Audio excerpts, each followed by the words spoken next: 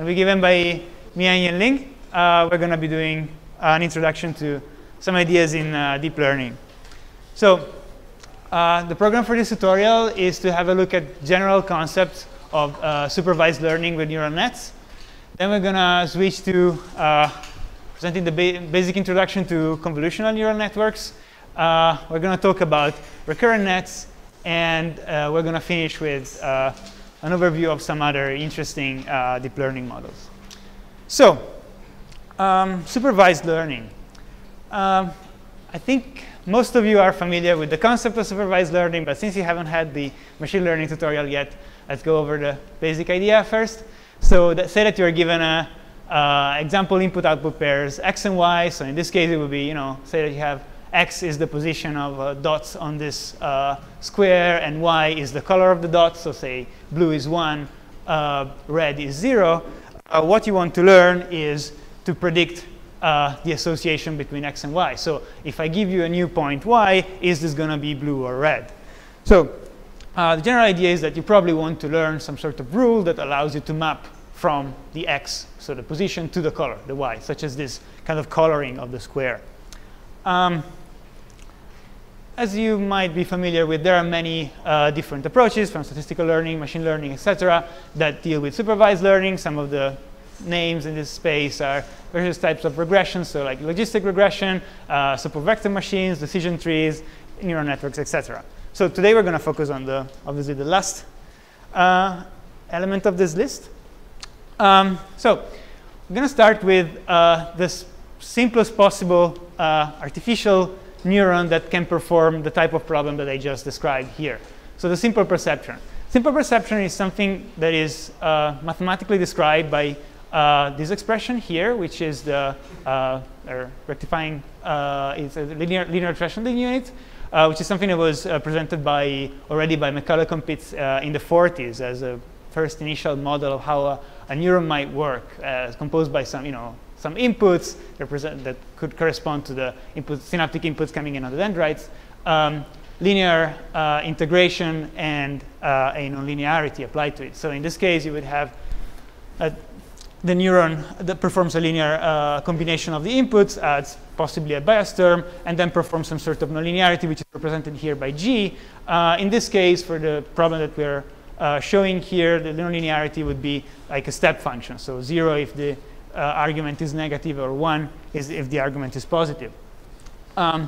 This particular functional form can learn to perform this type of discrimination. So in fact, in this case, you would have that if your vector W of your weights is this vector here, the simple perceptron will learn to assign the value 1 to the dots in the blue area of the plot and the value 0 to the dots in the red area of the plot, thus solving our initial problem.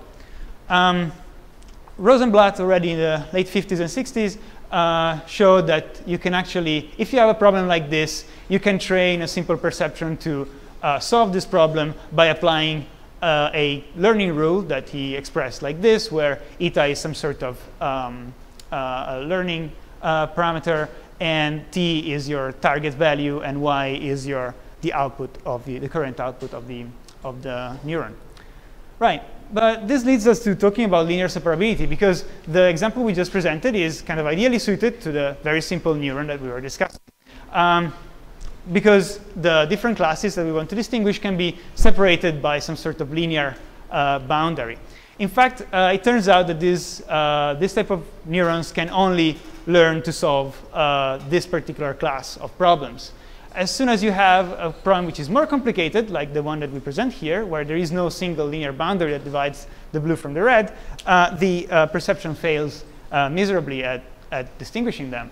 In fact, you could have maybe you have one perception can learn, this boundary here, and then another perception can learn this other boundary here. But really, if you want to distinguish these 4 quadrants, what you have to do is to kind of take the outputs of the 2 perceptions and put them together. So you want to see if this perception is happy, and if this perception is also happy, maybe you're in this area. If they're both sad, they're here, and combinations thereof. So this suggests the fact that we can solve more complex problems than linearly separable ones just by combining multiple units across multiple layers, as we have schematized here. This is precisely what is done in what we call a multi-layer perception, which is just an arrangement of many simple perceptions in several layers arranged with a feed-forward architecture. So a bit of terminology. We would call it the input layer, composed by our input data. This is the output layer. And the things that we have in the middle, we call them hidden layers. That's why we call them H. So this will be the first neuron of the second hidden layer, and so on. Right. So the way in which these multi-layer perceptions work is totally not surprising given the symbolical representation. So each of these units is just a simple perception and just computes its activation from its inputs. So the units in the first layer just compute their activations from all the inputs from the input layer. And the units in the second layer use the activations of the first layer as their inputs, and so on and so forth until we get to the end. One might have like several of these output units. Here I have represented only one for simplicity. What we call this procedure of kind of passing information forward from the input layer on through the hidden layers out and over to the output layer is called forward propagation, because as you can see, information kind of flows forwards from the input to the output. Right.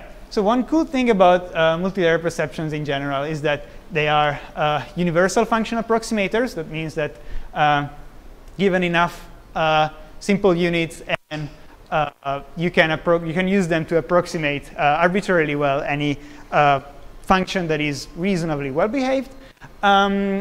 Of course, under certain assumptions as well. For instance, you're kind of free to pick your nonlinearity in a very broad class of nonlinearities, but it needs to be a nonlinearity. For instance, you can try to show, it's a simple exercise, what happens if G is a linear operation, and you will see that essentially the expressive power of this network basically collapses down to the expressive power of a simple perceptron. Right. So since we have seen this very nice property that these multi-layer perceptions with, say, one or two hidden layers can represent any functions you throw at them, then why are we talking about deep learning at all? Why aren't we just happy about fitting simple, shallow networks with one hidden layer? So there's two problems. One is that this is just an existent proof. It just tells us that there is some network out there that can perform what we want. But it doesn't tell us anything about the fact that the number of required units for implementing this function should be reasonably small or achievably small. So a problem of expressivity of your network. And on the other hand, we have no guarantee that actually we have a way of computing this network. So we know that maybe it exists in a mathematical sense, but we have no way of deriving it.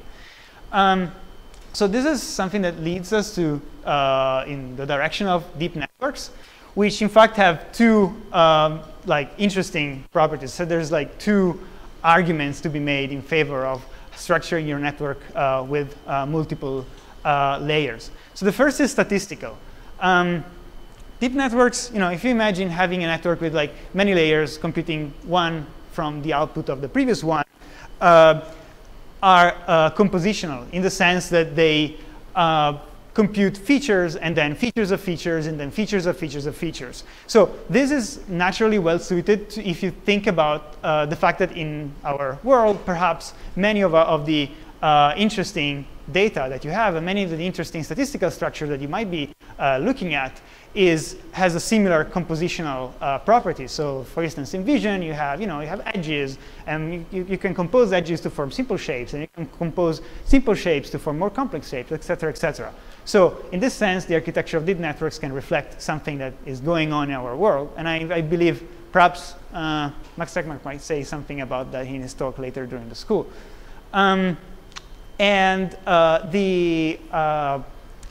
other reason for which deep nets are useful is also computational. Under certain conditions, you can show that deep architectures are more expressive. So for a given number of hidden units that you have for assembling your network, you can basically learn more patterns if you arrange them in a hierarchical way. Right. So we have seen why we care about networks with many layers. And in the previous lecture, I assume you have learned about how you optimize things, right? So, and you have learned that for optimizing things, it's good to do, gradient descent is a good approach. So, say we have a particular network, and we can define some loss for our supervised learning problem.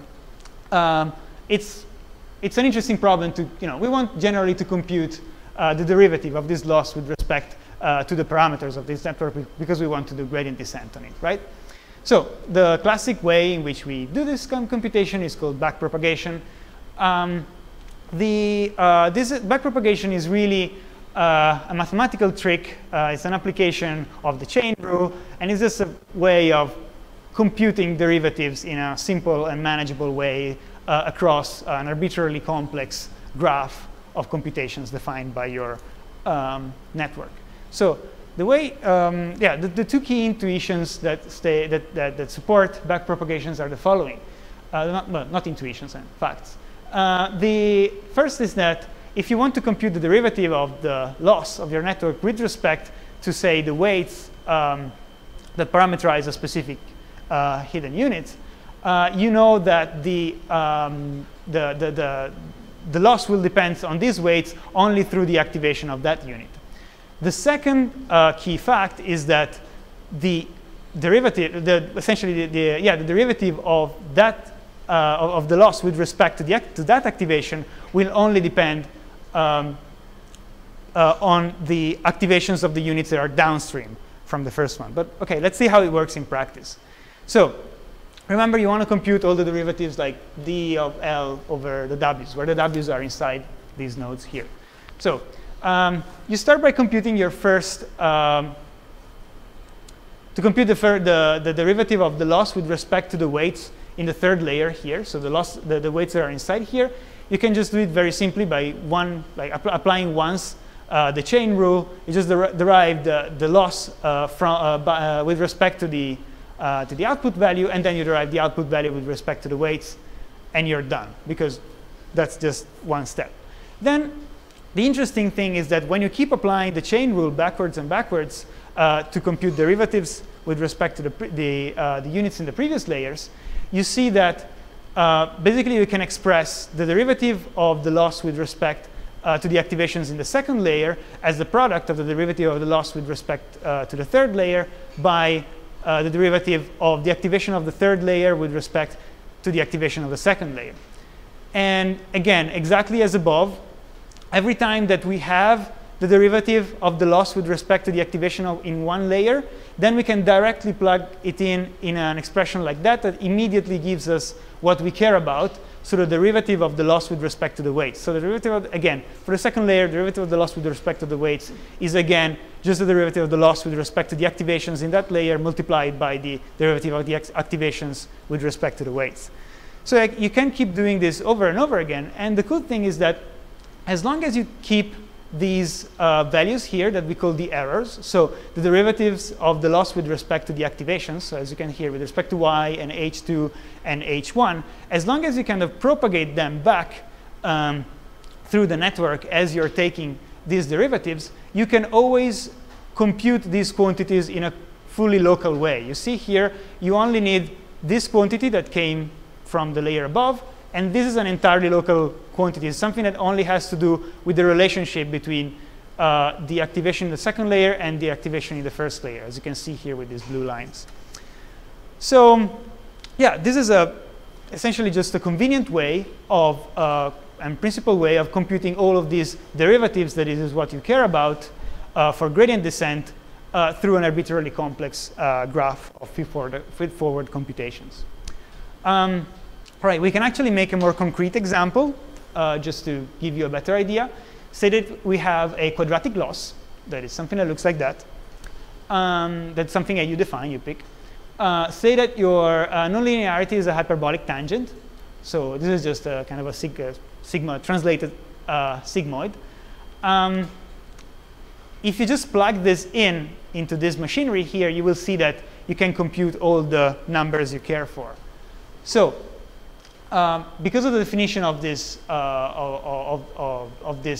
way in which activations are coming from the previous layers, you can compute directly the derivatives of, say, activation in layer L with respect to activation in layer L minus 1. And this is just given by this expression. Remember that the derivative of the hyperbolic tangent is just 1 minus square of the argument. So you get like a 1 minus square of the activation multiplied by the derivative of what's inside the hyperbolic tangent that gives you, so you have this W that comes out. And the same thing symmetrically when you take the derivative of this with respect to these weights, Wik, you get again this term 1 minus the square multiplied by the activation in the previous layer. So you have these expressions here, you can just plug them in, and you can see that when you take, first step, you take the derivative of the loss with respect to the output, and it's just y minus t. And you can see why we're calling this thing the error that we're backpropagating. I mean, this is really an error term. And then you can just go backwards, and because now you know how much, this is a number now, right? Because say that, for instance, for a particular data point, your target value was 1 for the classification, and your output value was 1, this number here would be 0. If instead it was 1 and 0, this would be, say, minus 1, something like that. So this is a number now. And then you can plug this number into this other expression.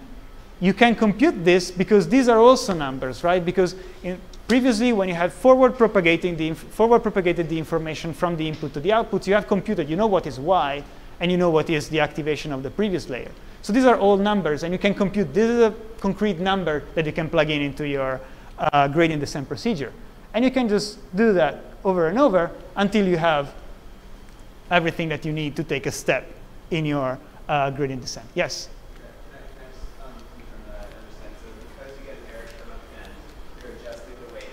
Sorry, I'm going to come closer, and then I'm going to repeat the question. Sorry, I just want to make sure that I understand conceptually what's happening. I don't know if everyone can hear me.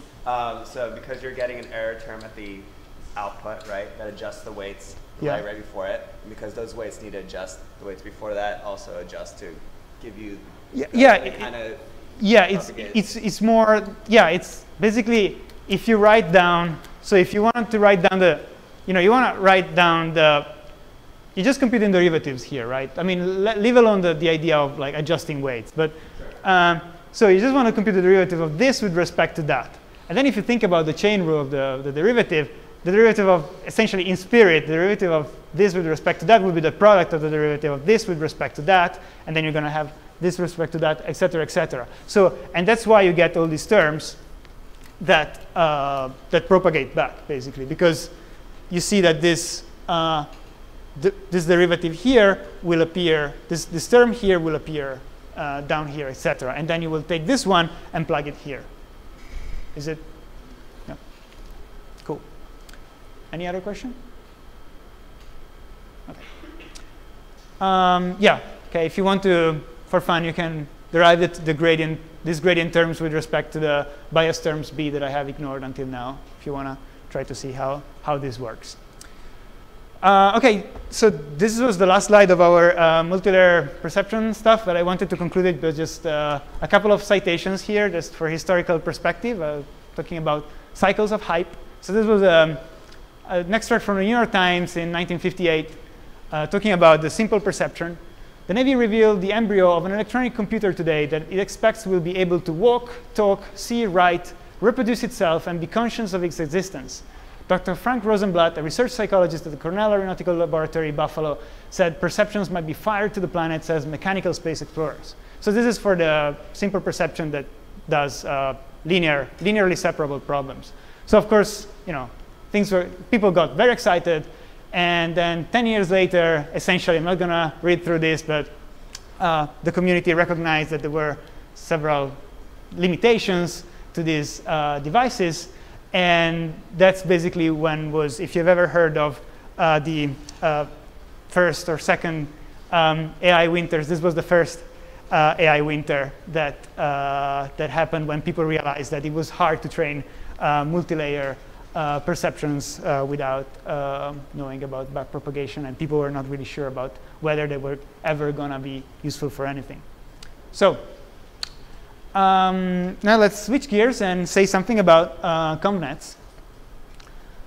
So in general, if we think about the problems in vision, about, say, object detection and object recognition, what has been traditionally been done in the computer vision community was the traditional approach was to essentially spend a lot of time and effort and from very smart people to devise useful ways of essentially reducing the dimensionality of images and representing them with some features that would be useful for the purposes of, say, image recognition, or say, the problem that is illustrated in this picture is, say, oh, find the toy train that is hidden in this picture. Actually, there's two of them. One is here and one is there. And there is a complicated algorithm to compute features from these pictures that allow you to make sure, oh, look, this actually matches that, even though it's distorted, it's rotated, it's partially occluded. And you can do all that if you spend a lot of time thinking carefully about how you're going to represent your images. Also, parts-based model was something that were used. So the idea was to really put a lot of thought into how to represent your input images. But in deep learning, we're lazier, and we don't want to spend time doing that. We want our machines to learn automatically learn useful representations of our input data. In particular, in vision, the way we're doing this comes from an intuition, comes from an analogy with neuroscience. In particular, the thing we're thinking about is the work by Hubel and Wiesel. And of all their incredible and fundamental work, the main ideas that we care about today are the idea that in visual cortex, connections and activities are organized topographically. That is to say that activities of neurons in visual cortex retain to some extent the spatial organization of the stimuli impinging on the retina. And on the other hand, that there is a hierarchical organization of different types of cells, so that you could think of simple cells as being essentially a linear combination of whatever output comes out of appropriately arranged cells from the LGN, and then that you have a complex cells that are some more complicated combination of outputs of simple cells. So these two ideas are what we care about today. And already in the 80s, in the early 80s, this is work by Fukushima with a network called Neocognitron, which is schematized here. It was an awesome name, by the way. He took directly inspiration from the work of Hubel and Wiesel and implemented this network where the idea of a hierarchical organization of different types of cells is represented by the fact that you have several layers on top of each other, and each layer is connecting to the next layer in a feed-forward fashion.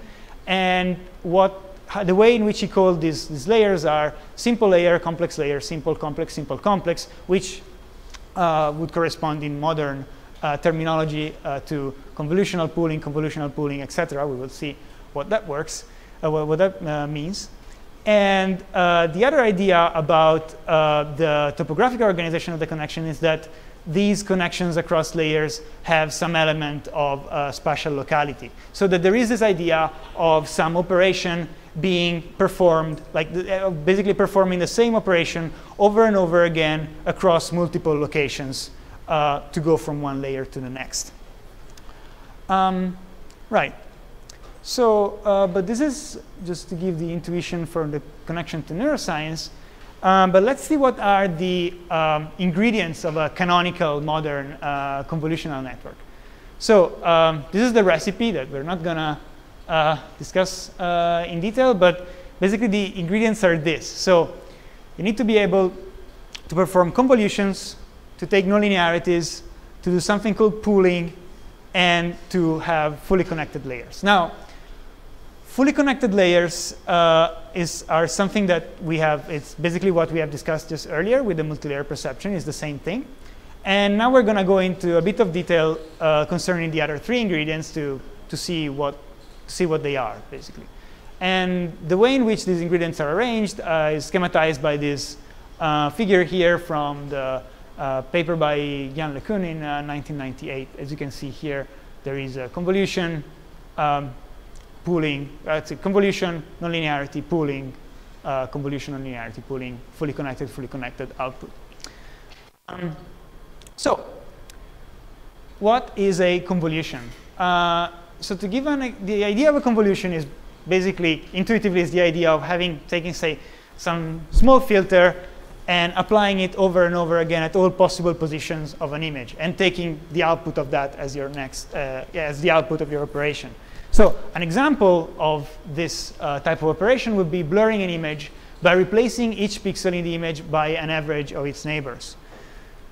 So how would you do that? This is the mathematical form of what I just explained. You could do this if this is your image. So this would represent these numbers, and these colors would represent grayscale values. You could essentially convolve your input with this filter here. What that means is that you can imagine taking this filter, which is just a bunch of ones, well, divided by 9. So it's like 1/9, 1/9, 1/9, 1/9, etc. Kind of superimpose it to your input image, and then basically take the dot product between all these elements and the elements in the picture.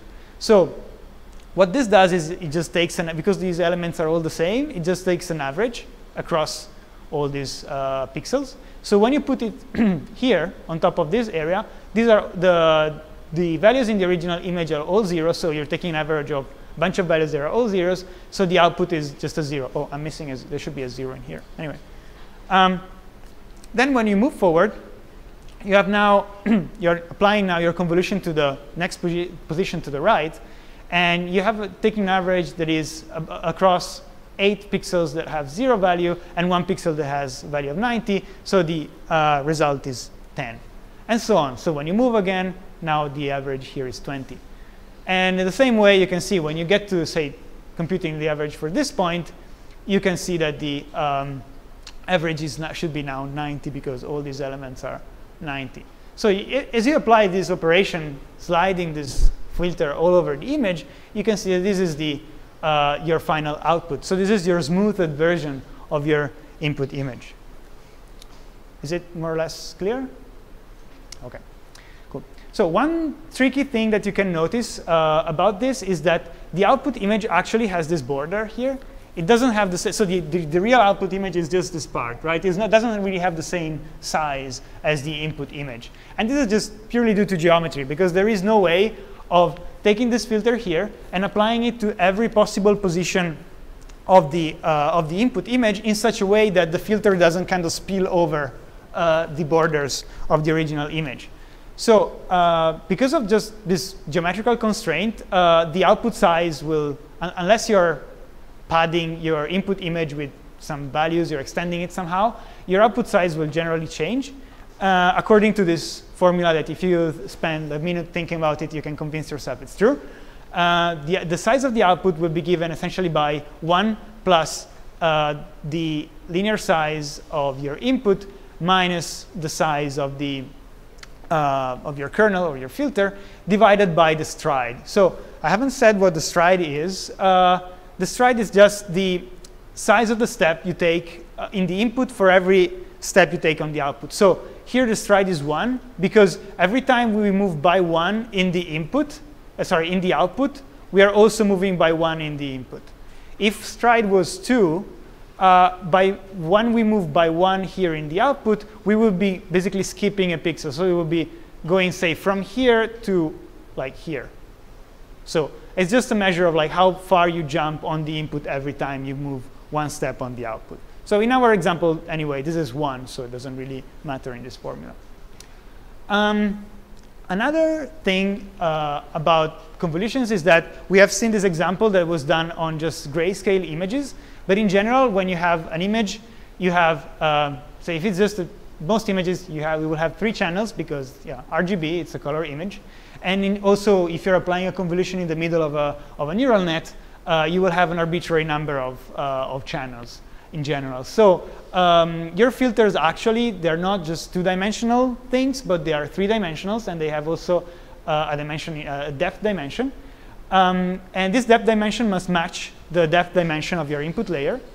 And so for instance, in this case, where we have an image which is 32 by 32, and say 3 channels for RGB, our convolution, the operation, what it does is it convolves a full slice of this input with a 5 by 5, say, by 3 filter, and it outputs just one single value, right? So it collapses the depth of the input onto just one value. And so if you imagine sliding this thing all over the image, you will get that, OK, according to the formula that we just saw in the previous slide, you will get something which is 28 by 28 by 1, because every possible position of this filter gives you just one output value. And then what you can do is you can have multiple filters. So you can say, if these are feature detectors, you might imagine looking for different types of features. And say you change the type of filter, you recompute the whole thing, you get another 28 by 28 by 1 bunch of numbers, and you just stack it on top of the previous one. And then you do it again, and then you do it again. So what happens in the end is that the depth of the output of your convolutional layer will be equal to the number of filters you're applying. So you have one element in this depth direction for each different filters. And you call each of these colored things, you call them feature maps. And so each of them corresponds to a representation of your input seen through the particular filter that you were applying at that point. So how this might look with a simple example is that say that you have one filter which is just kind of like a horizontal stretching, and the output would be something like that. And then you might have, say, another filter which is just vertical kind of stretching operation, and the output might be looking something like that. And you might be stacking these images kind of this way. So you can have multiple filters and kind of stacking the outputs, stacking the feature maps.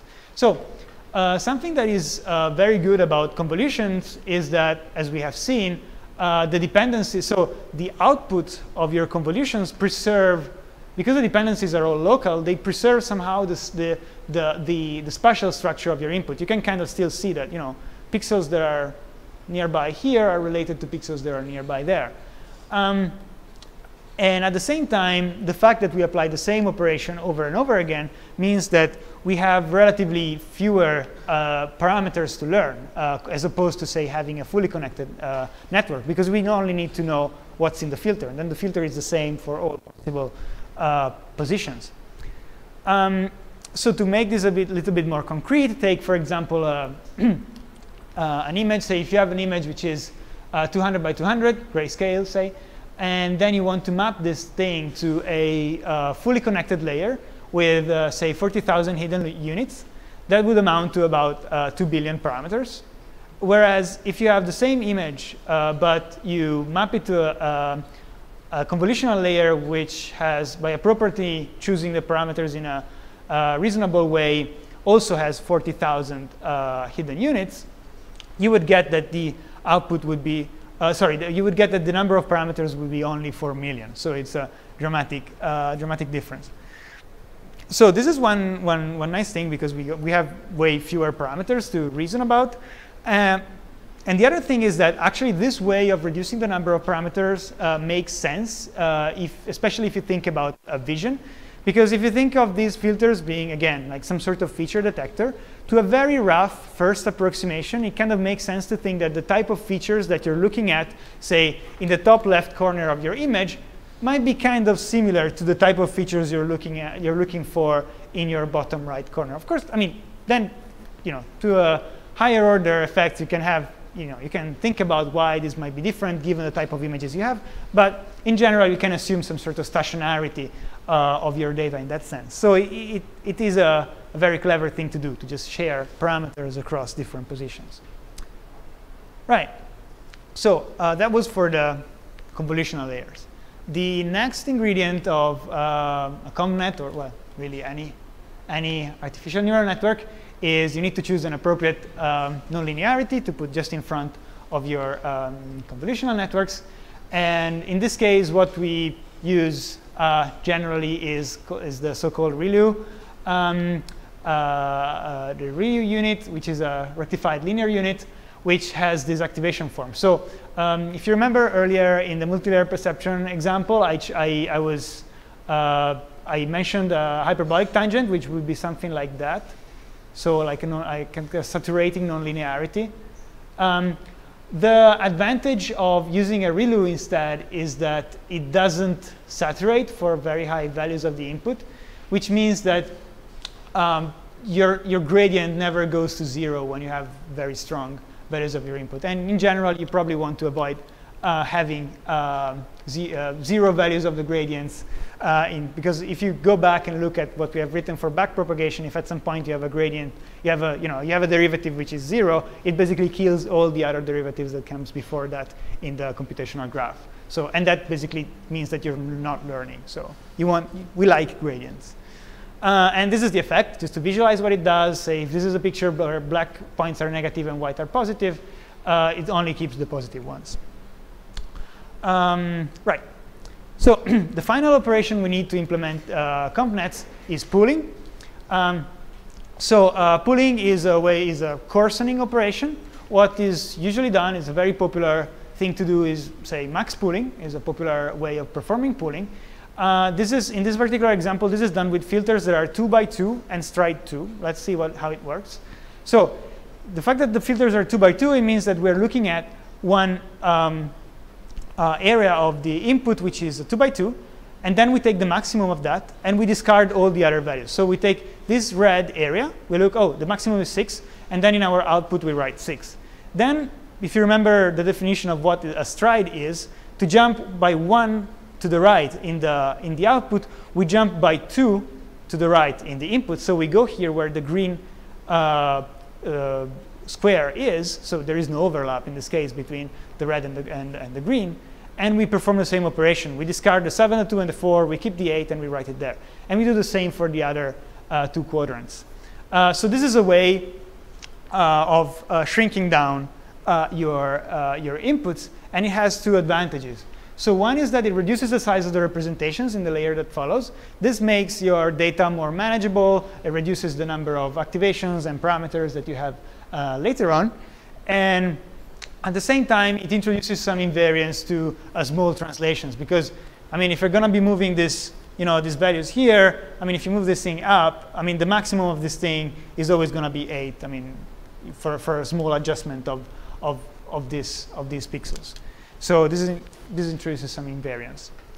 Right. So OK, just to wrap it up, when we have finished assembling our convolutional neural network using the ingredients that we have just discussed about, then we can just train it. We define a loss, and we just train it by gradient descent and backpropagation, as we have seen for the multilayer perception.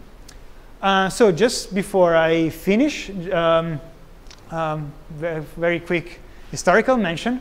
So the key evolutionary steps that happened to bring us to the modern ideas of convolutional networks. Of course, there are many more, but these are just some that I picked.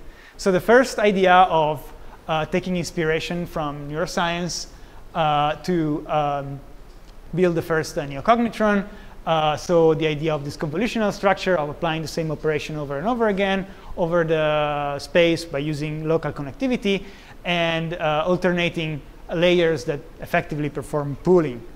Then, 20 years later, the Linnet by Yen-Ling that starts to show the structure of modern convolutional networks, and very importantly, uses the idea of supervised learning with backpropagation and gradient descent to learn the weights. So that was a key advance. And then, really, this is the prototypical, fully modern convolutional network, AlexNet, that has essentially the same structure as this other device that was published 14 years later, the main difference being scale. So what happened between 1998 and 2012? Essentially, digital photography and the internet happened. So that meant that people were able to download massive amounts of pictures from the internet and curate these huge training data sets using tools such as Amazon and Turk. And that was the data that was needed to actually train much larger networks, together with the dramatically increased availability of compute, and in particular, the availability of general purpose GPU computing. So these were kind of like the key steps to arriving at the modern conception of a ConvNet. Okay, then just to finish, we have talked about a little bit about how you do this, we have talked about this in the context of image classification. But of course, these tools are very useful, as you all know. We can use convolutional structures for many, many things. This is an example of image retrieval, where you just take the internal representation of an image that is computed by the network, and you just use it as a representation to compute Euclidean distances between images to, say something like, oh, give me pictures that look like this. And this is what you get. So other applications, of course, include object detections, image segmentation, captioning, and so on and so forth. So I think this is it for the ConvNet part. Right. So we have been talking about all those information are like spatially located, so like they are represented at 2D, X, Y dimensions. So when we're talking about recurrent neural network, before that, we are talking about the sequential information processing. Why we're caring about this? Because like there are actually several applications. They are not just like a 2-dimensional or 3-dimensional data. We are talking about the time series. Like for example, when we're doing like natural language processing, we are looking at a sequence, the sentence or paragraphs, or speech. The speech signals are like allocated over time. And of course, when you are watching videos, those actions online, they are like, they are also doing like rollout over time. And when we do captioning, you describe the videos according to how the actions happens along the time. And of course, you are doing like biology. There are a lot of examples in like a protein sequences or the molecular structures or activations. So some classical view, like I know some people probably from background of physics. So one way, like a lot of people dealing with this sequential information processing, one view is from the classical dynamics. We usually thinking about the world as describe the world as a state. So for example, the state of object as a positions, velocity, or accelerations. And then we can apply some dynamics. For example, we know like the classical Newtonian dynamics. And then apply to the state, and we will see what's a new position, velocity, and acceleration of the object. So basically, we just do this over and over and see the new updates of the new observations. And of course, it's not just a closed system. So you can also think about there are some external force applied to the system, to the dynamics. So you can make more interesting changes. And there's another view we look at from data generation point of view. So yesterday, we do the probability tutorial. So you can think about when you have this sequence, there are actually some hidden states like underlying the data generation process.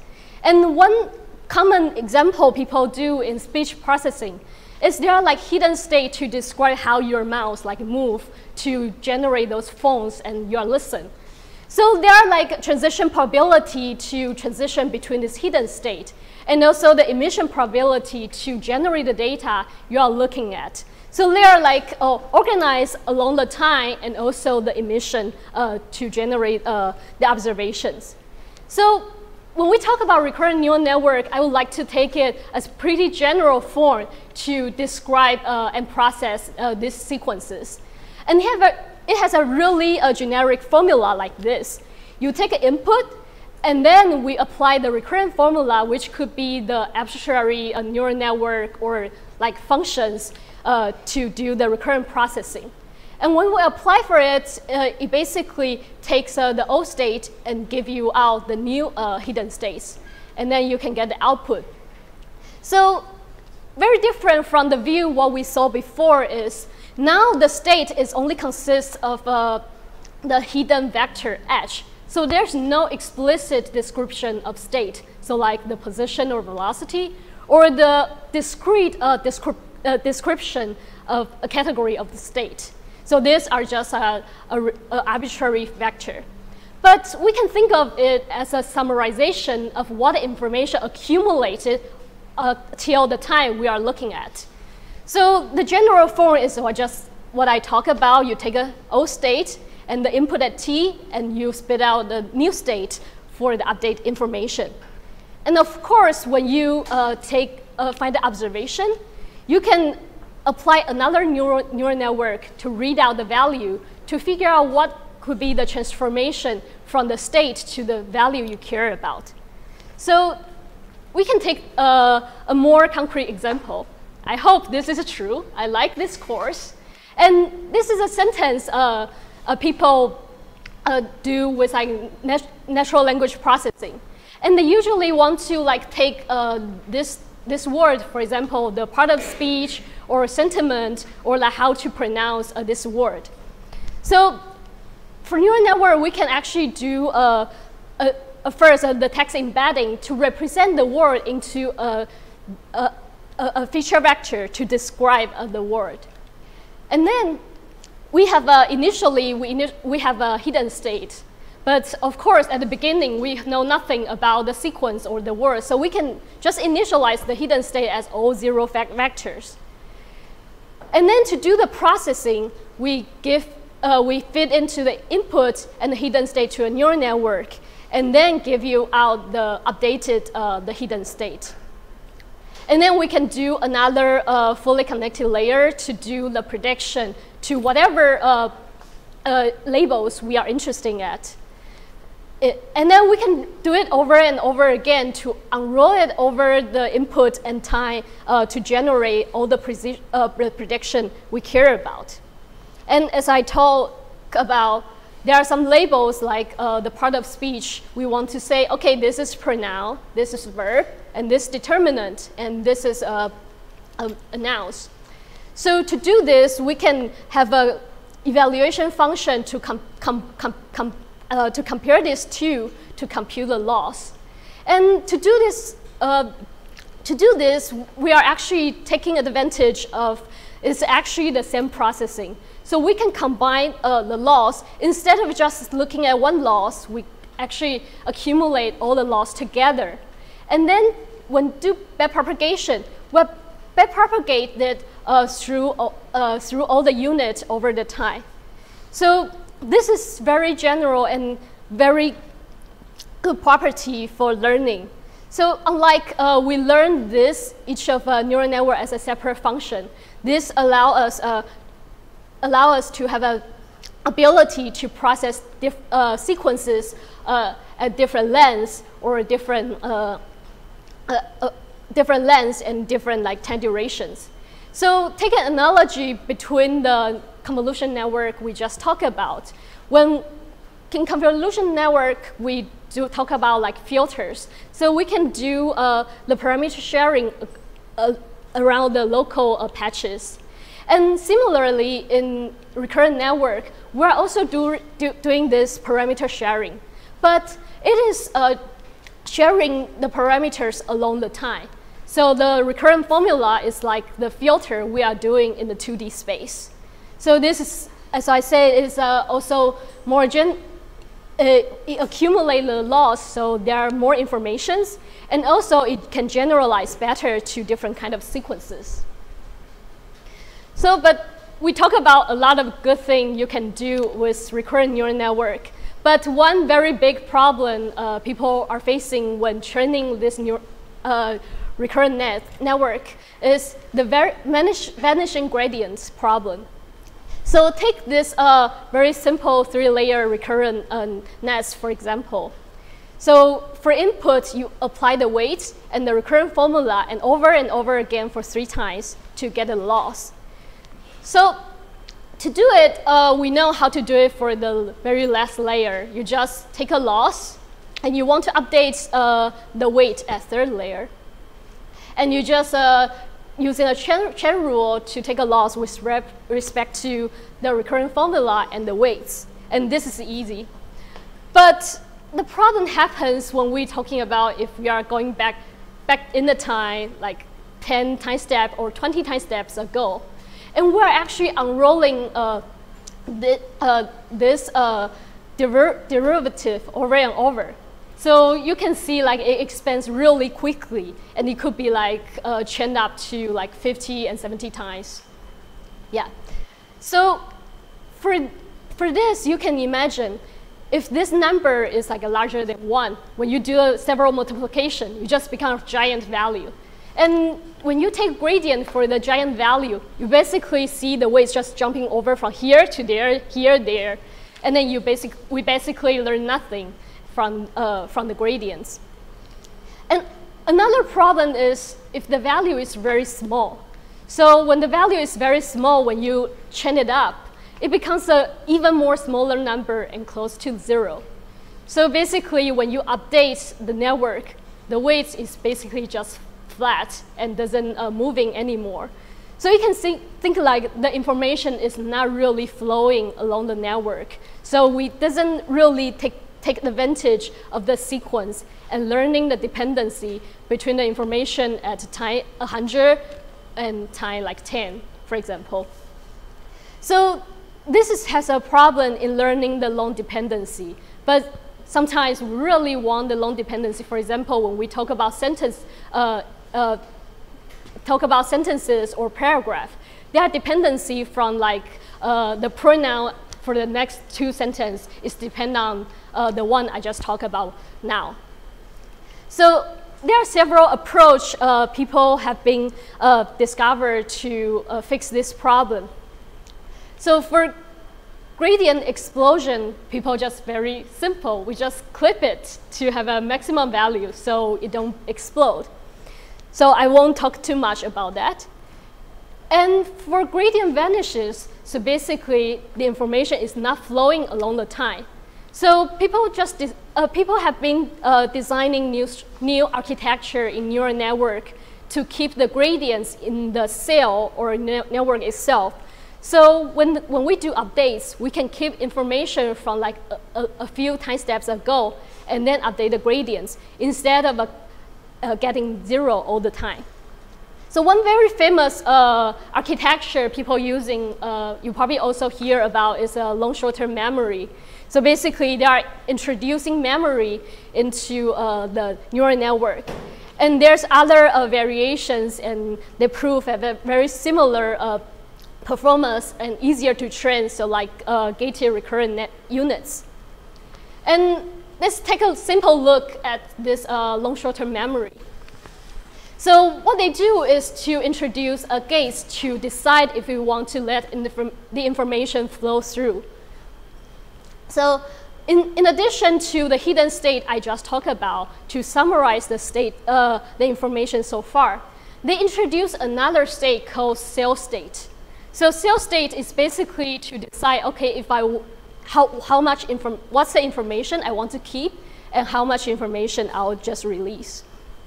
So they have 3 different gates to control this cell state. So the first one is forget. So when the input get into the cell, the forget unit will compare the input and the cell state to decide, okay, what are the information or bits we want to forget because they are irrelevant to what I'm looking at right now.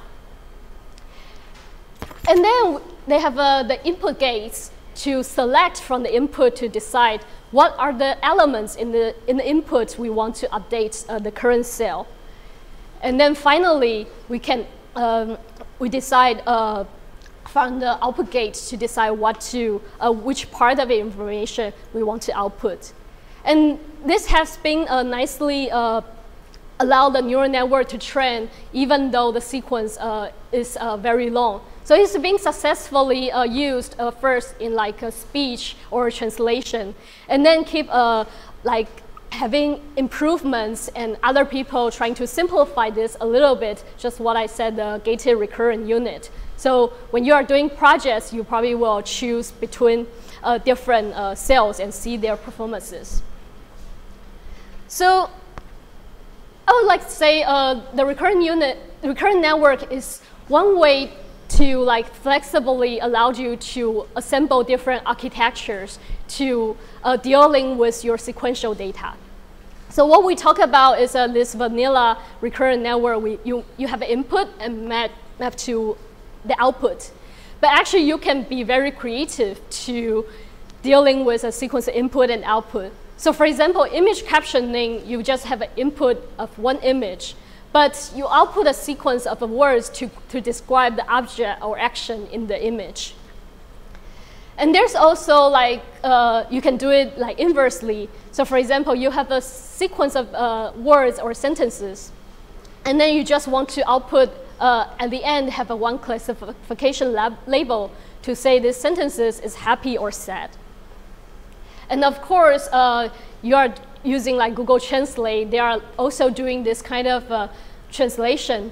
But since the translation between different languages is not the exact mapping, so they have like some many-to-many, but they may skip some of the word or rearrange the words for the input and outputs. And of course, the example we just look at is to mapping between the word to its labels, like the part of speech. And we can go on and to have a different examples, especially when we talk about like actions and reinforcement learning. People like to think about using this kind of sequence model to generate the actions or motor controls.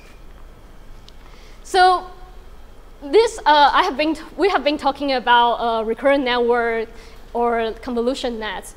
But all this training paradigm we are talking about now is we have a label, and then we want to make some prediction to approximate this, to match this label to do the supervised learning. But actually, there are like some different kind of learning we want to look at. And especially, we want to do it in an unsupervised way, where we don't have label, but we still want to learn good representations or like good features about the input. So one thing I want to talking about is an autoencoder. So this is in 1980s, Yen-Ling have this idea. So when we have this input, if we don't know the label, how can we know our network is learning something to describe your data? So one trivial idea, not that trivial, one idea is to have our network to learn to reconstruct the image.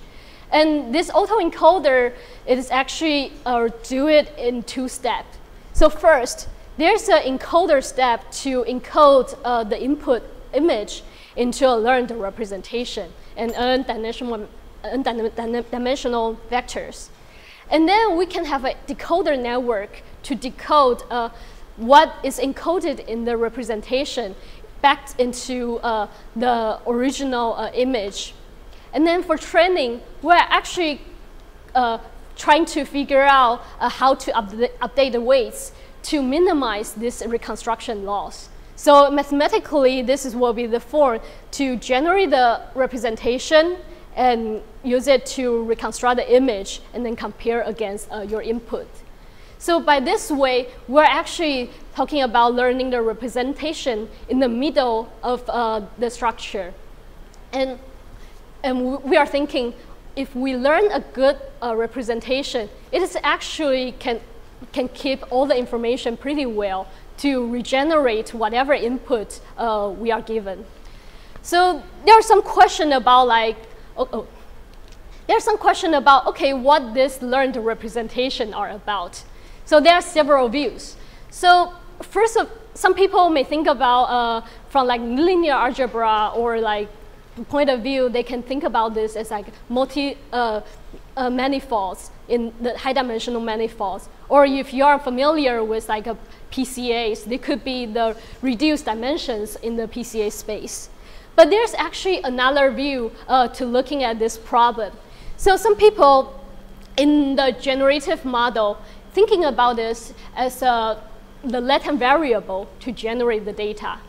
So to make it more concrete, we can think about there are some example from computer vision and graphics, when you know this kind of latent variable like color, shape, and positions, you can regenerate the shape and objects in the scene. So when we are observe the data, the goal of learning is actually to uncover the distribution of the data so we can like resample and regenerate it. And one very desired property and why we want this generative model is once we have a model, we can do a lot of interesting things using the model. For example, you can sample a new data point you never seen before from the data. Or when you get a new instance, you want to really see if they are like can describe using these variables or from the similar distribution. You can evaluate the likelihood of the data. Or more importantly, when people are talking about representation, you can extract the latent features from the network, like using the latent variables you describe the model and data. But there's a really big problem to do this also nicely when we talk about intuition. But it is a problem to evaluate to come out the model and the distribution, because it is really hard to computing the posterior exactly. Especially for some distribution, they are really complex. And it is hard because we need to like sample through all possible latent values and then do a marginalization over the landscape, which make it intractable. So some idea people have been proposed this year. One way is the variational autoencoder. So talking about the generative model we just described. So you can think about there's a latent variable and there's a decoder network to generate the observed data. So, but it is really hard to compute to compute the distribution. So one idea is instead of computing the likelihood of the latent variable, we are doing this with a much simpler and tractable distribution. So it could be like a Gaussians or like some easier distribution, which we are manageable to do it. And then the goal is from the data we learn this approximate inference network, and then use it to reconstruct the image. So the learning objective now becomes, first, still we have a reconstruction error to figure out what's the difference between the reconstruction. But there's another measure is how close this approximate distribution, approximate network, and how close they are to the real distribution of latent variables. So this allows us to train to generate the data. So when you are only looking at this network, we are doing the inference from the data to figure out what's the latent variable, which are important. And when you are using this part of the network, we are trying to using the learned generative model to generate the data and evaluate the observations. Of course, there's also another formulation you may already hear about a lot of times from media. So instead of formulating the probability distribution, likelihood, and posterior exactly, so another idea is doing adversarial training. So in adversarial training, it is actually also an implicit generative model. So instead of talking about we want to approximate which distribution, it models it as a minimax gain. So there's instead of a generator, they introduce the discriminator to guide the distribution changes. So for the discriminator, they want to distinguish if the generator generated data is the same, or is the generated data, are they like real or the fake samples? And for the generator, the goal is basically to generate the fake data, which will close to the original distribution to fool the discriminator. So take this example they have in the paper. The black dot is the original data distribution. And we can initialize the discriminator and generator randomly at the beginning. And as learning starts, this discriminator will classify what are the data points are the fake or real. And then the generator take the feedback, take the gradient and to learn to approximate to the distribution to get closer to the original data distribution.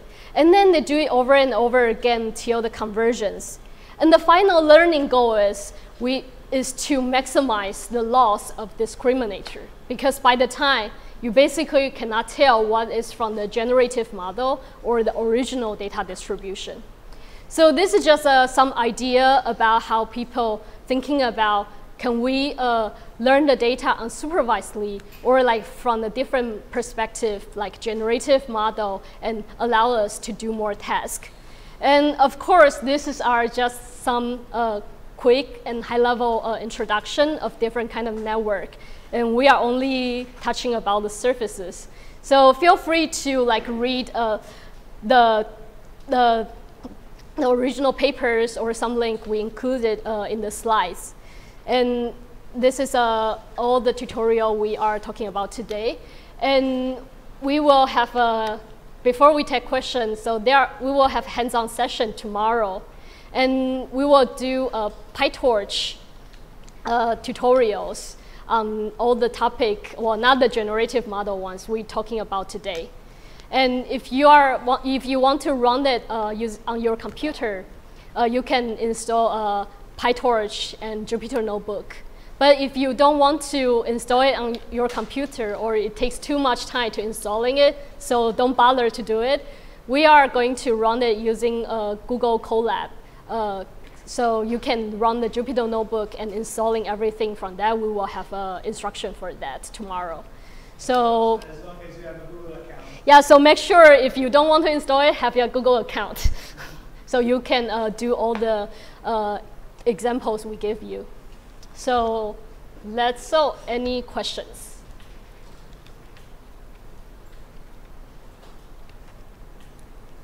All right. If no, we are